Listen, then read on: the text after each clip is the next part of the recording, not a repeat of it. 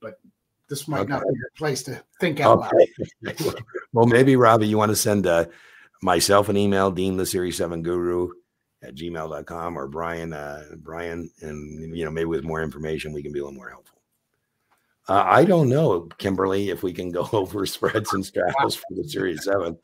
I will link, Kimberly. We have many videos on spreads and straddles, and I will link to a couple of them. Again, you can watch me do it.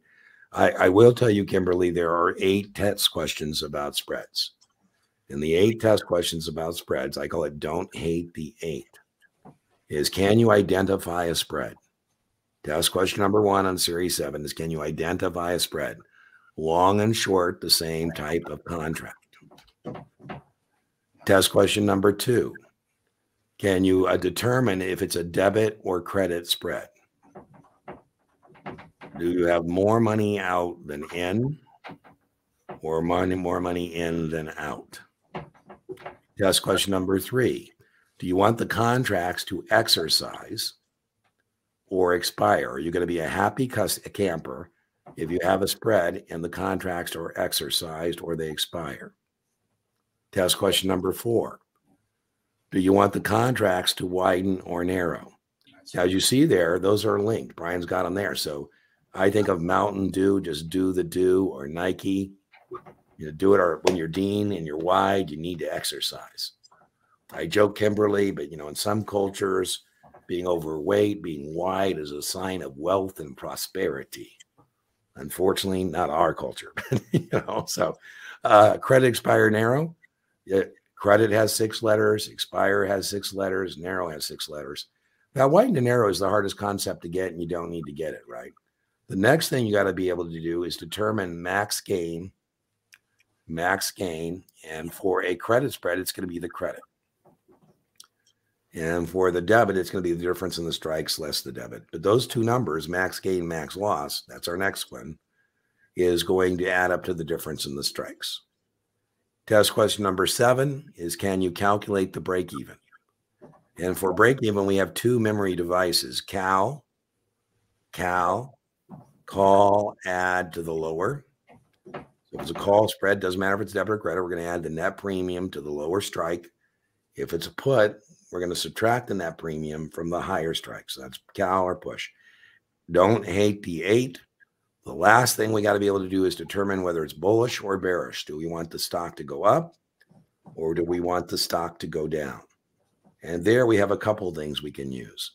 Larger premium dominates the position, or we have a trick called bulls. Bulls. And bull stands for because you're long the lower strike. In any spread, if you're long the lower strike, you're a bull. Now, I will link, Kimberly, in the video description to a couple of my favorite lectures on spreads. I think straddles are a little more straightforward. So there are 4 test questions on straddles. So I call that first version, Kimberly, don't hate the 8. I call this score for more. Score for more. The 4 test questions on a straddle is, once again, can you identify it? Now, even if that wasn't a test question, I just told you it is. But even if it wasn't, it is. If you can't identify, you don't know what to do next. You're just going to be staring at it going, I don't know, B. Once you ID it, you got to calculate the break-evens. That's our second test question. It's the only strategy in which we have 2 break-evens. We have an upside break-even, and we have a downside break-even. I was giving Brian his board space there. 2B. 2B. I like it. 2B. 2B or not 2B. Our third test question is, where is the straddle profitable? And we do indeed have a good memory aid device for this called Silo. Silo. And what Silo stands for is short inside, long outside. If it's a short straddle, we want the market price of the stock to be in between those 2 numbers. And if it's long, we want it outside. He's giving you a little visual. Love it. Right? Boom. And I call it the matrix, and you call it the aerobics. There we go. You say tomato, I say tomato. And then the last test question, Kimberly, about a straddle is, when do you use it? You buy a straddle when you're expecting volatility, but direction is uncertain. And you sell a straddle when you were expecting it to stay within the trading range, within those break-evens. So there you go. Those, Kimberly, are the advanced option strategies covered on the Series 7. There are 9 option strategies you're held accountable for, and these are speculative, right? You have your basics, you have your hedges, and then you got these. So hope that was helpful. I will link to a lecture on spreads and straddles where you can actually kind of try them yourself, right? You can do them.